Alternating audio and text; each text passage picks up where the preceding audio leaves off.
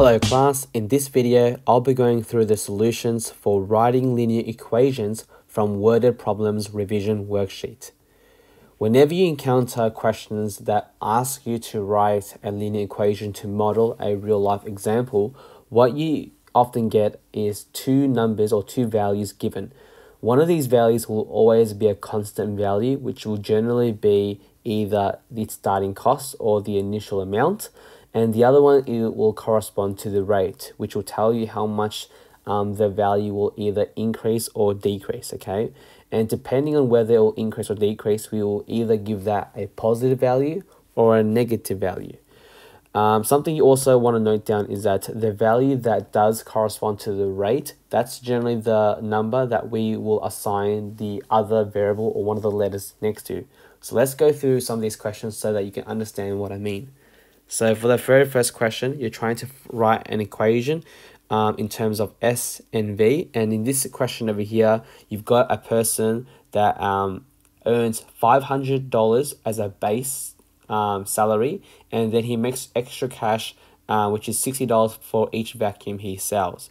So to write an equation that represents his weekly salary, it's going to be S is equal to it's going to be firstly the base rate. So the base rate, your constant amount is going to be 250. So always identify what is the constant and then work out what is the rate. So the rate is going to be $60, and in this case it's going to be an increase. So it says plus 60, so therefore I'm going to write plus 60 V. Okay, so remember the rate is the one that always gets assigned the extra letter, so V in this case, which represents the number of vacuums sold. Question B reads, if Scott sold 17 vacuums in a week, what is his weekly salary? So therefore we're going to sub in V is equal to 17 to find out what is the value of S. So by substituting 17 into the equation, S is equal to 250 plus 60, which is therefore being multiplied by 17. If you put that into the calculator, you're going to get an answer of S is equal to 1270. So because this is a word problem, just make sure that you are including like appropriate units and whatnot. So therefore I'm going to write the dollar sign over here. So he earns $1,270 in a week. For question C, it reads, if Scott earns $2,110 for the week, work backwards now to kind of find out how many vacuums did he sell in order to make that amount of money. So in order to solve for that one over there, the equation would be 2110 is equal to 250 plus 60V. So this is an example of linear equation. Let's solve for V. So subtract both sides by 250.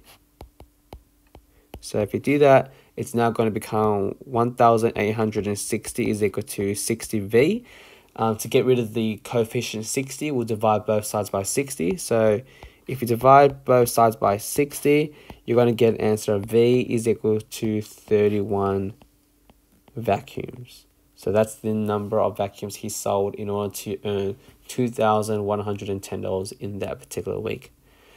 All right. So for question 2, again, what we're going to do is let's work out what is our constant amount, the initial amount, and what is the rate in which it either increases or decreases by. So the question is, Henry is a Samsung representative at Optus. For every Samsung device he sells, regardless of what particular Samsung phone it is, he will get extra money, which is $9.60 for each device.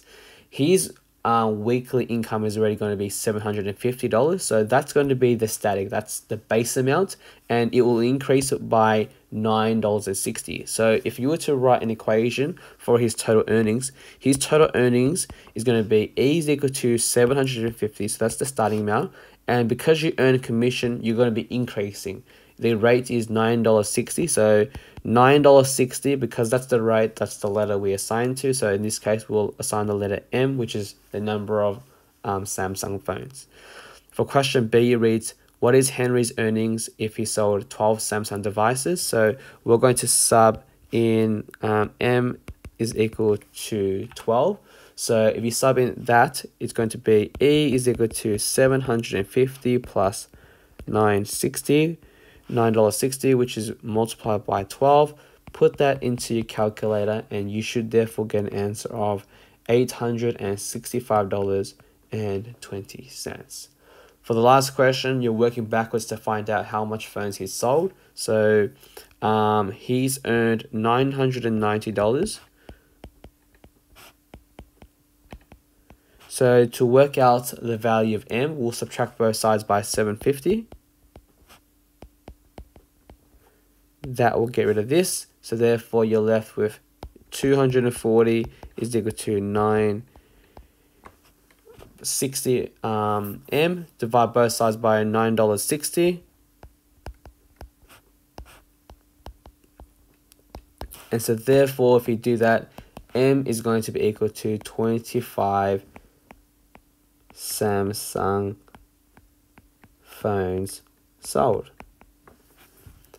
For question 3, is a scenario where you've got a tree which is initially 910 centimeters tall, so that's a constant, and it actually increases by 16 centimeters. So to write an equation for this particular model, for this particular example, it's going to be h, which is the height of it, is going to be 910, which is your initial amount, plus 16t in this case over here. We want to find out what is the height of the tree after 4.5 years. So let's sub t is equal to 4.5. So h is equal to 910 plus 16 times 4.5. Put that into the calculator, and you're going to get an answer of 982 centimeters tall. So that's the height of the tree. The last question again wants you to work backwards. So the tree is now 1,102 centimeters tall. Find out the value of t, the number of years that's passed for it to be that tall. So in this case, we'll subtract both sides by 910. Cancel, cancel. So therefore, if you do that, you're going to get left with 192 is equal to 16t. To get rid of the coefficient 16, we'll divide both sides by 16. And hence t is therefore going to be equal to 12 years have passed. And for the very last question, you've got a scenario where you've got a swimming pool, but it's going to be leaking. So in this case over here, your initial amount is going to be 10,000. And because it's an example that involves leaking volume, so therefore decreasing, you're going to have a minus sign here. So it's going to be minus 200 t in this case. So the question now asks you, what is the volume of the pool after 30 days? So let's sub in t is equal to 30. So therefore v is equal to 10,000 minus 200 multiplied by 30. And putting that into the calculator, you should get an answer of 4,000 liters remain in the pool after 30 days.